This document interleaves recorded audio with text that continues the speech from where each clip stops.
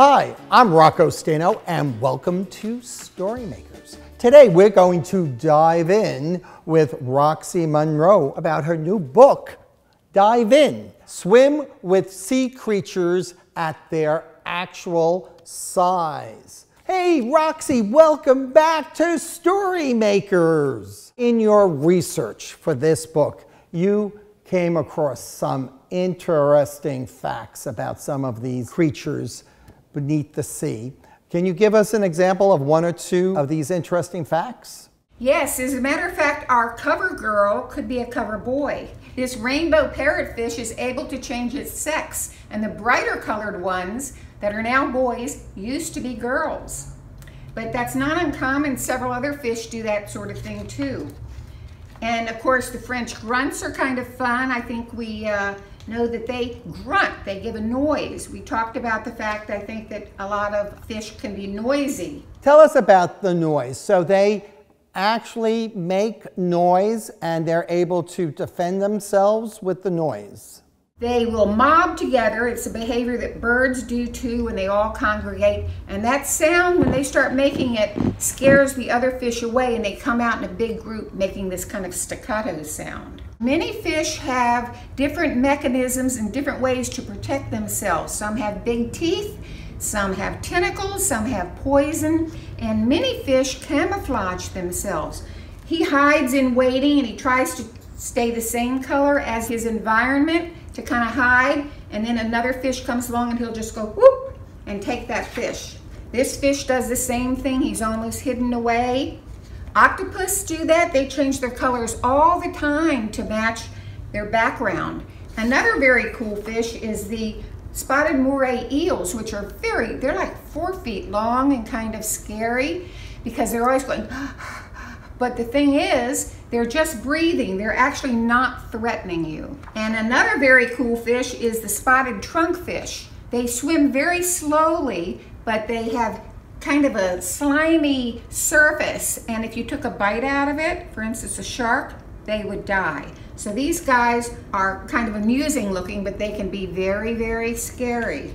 Another fish, which isn't really a fish, it's a mollusk, would be the reef squid. They can change colors, so they're giving one message on one side of their body to maybe their mate, and on the other side to their friends saying, you know, keep away. Really? Oh my. Every fish has a foe. Are any fish safe from another fish? Some fish have what's called a symbiotic relationship with other fish. That means that you help me and I'll help you. And a good example in this book are the Nassau grouper and the yellow-nosed gobies. So what happens is this big gigantic fish opens his mouth and these little fish come up and they clean his teeth and they take little bites and clean his flesh up. And what happens is he intuitively does not eat them because they're helping him, and they are happy because they're getting dinner. Another example of that kind of fish is the spotted cleaner shrimp, and they're called cleaner shrimp because they dine on the parasites and the flakes of loose skin on other fish. So fish have different relationships with each other. It's not all that, you know, they're just gonna eat all their other fish up.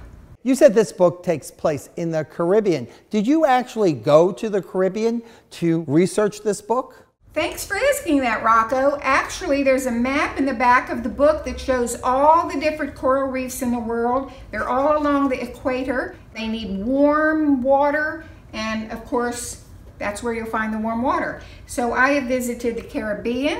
I have visited Hawaii, where I actually went to school and lived for 5 years. It's beautiful, and that was my first experience in coral reefs. And then not long ago, I went all the way to the Marquesas Islands, which are the furthest islands from any landmass in the world. We started in Tahiti and went to the Marquesas Islands, which has beautiful coral reefs. So Roxie, how do you draw fish? I think I'll show you how to draw the cover fish, which is the rainbow parrotfish. After doing the research and doing a lot of sketches, I put the pencil sketch down on a drawing table, on a light table, and do it in ink. So first I do it in ink, and it's kind of just the outline of the fish. Then after that, in this particular fish, I had to figure out how to do the scales. So I did an overlay of the scales to fit the fish shape and put it again on the light table with the drawing paper on top of it. And then you can see that in this sketch. And then the next thing was to do scales. And you can see where I'm starting to do the scales in real paint. The shadows have been put in to give it a sense of roundness. So you just see there are a few scales put on here. Here I've started to paint in the different colored scales and the patterns. And here the fish is almost finished except for the coral behind it. Roxie, after seeing that, you have me wanting to color. So let's color. On my website, I have a lot of pages that you can print out, coloring pages, and I printed out this queen triggerfish that I sent you. And I have these colored markers to work with. Well, you know what? I have some markers too. I'm all ready. Let's paint the queen triggerfish in.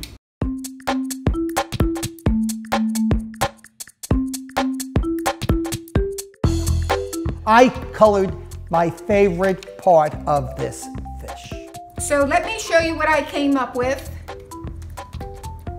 Oh, that looks beautiful, but look what my fish has. Oh wow, that's darling. That was so much fun, and I just want to remind our viewers that the coloring sheets are on Roxie Munro's website. So if you want to color a fish, a colorful fish, go to her website. And the book is Dive In, Swim with Sea Creatures in their actual size. So Roxie, thank you so much for stopping by KidLit TV, and I'm sure we will see you soon. Thank you, it's been delightful. And remember, until next time, read a book in any format.